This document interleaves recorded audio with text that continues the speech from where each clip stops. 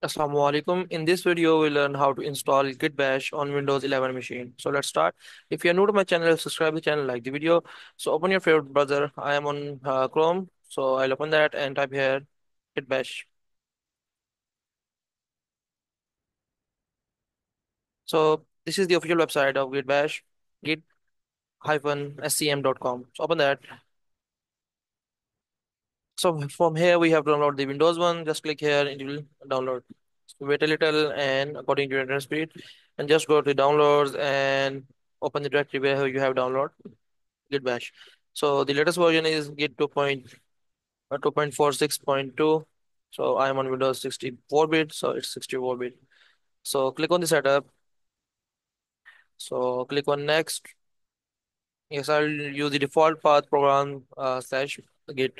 Click on next. So in that, I'll create the icon on the desktop. So click on the additional icons and click on desktop. So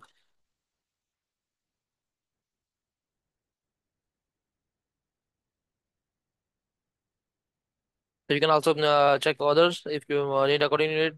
So I will check the first one. Click on next. So I will make the default. Click on next. So from here, I will use uh, So I'll use Visual Studio Code. So I'm using that on Windows. So I'll select that. You can use according to that. So so this is the main thing. Uh, Now GitHub has changed the default brand name from master to main. So I'll use this one. So it will be easy when you clone or when you create a new repository and then on Git your default branch will be main. So click on next. So I'll use the default options from here. Default option from here, default, next. I'll use the default one. Click on next, enable file cache, next. So you can select that. In that, you'll get the most updated updates before that goes to the market. And click on, I'll use that and click on next. So it will take a little time to install.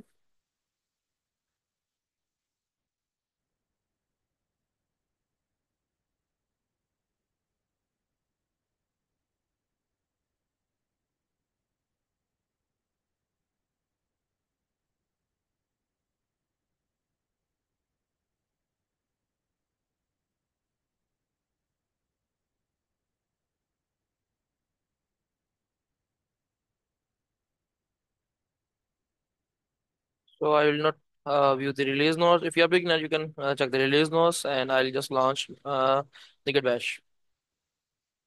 So you can see Git Bash is installed. So let's type here Git. You can see this is the complete menu, help menu from the Git. And if we go to search bar, we can type here Git.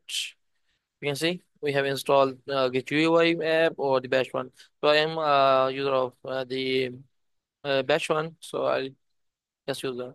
So good luck, guys. If you have any curious situation, feel free to comment below, subscribe to the channel, like the video.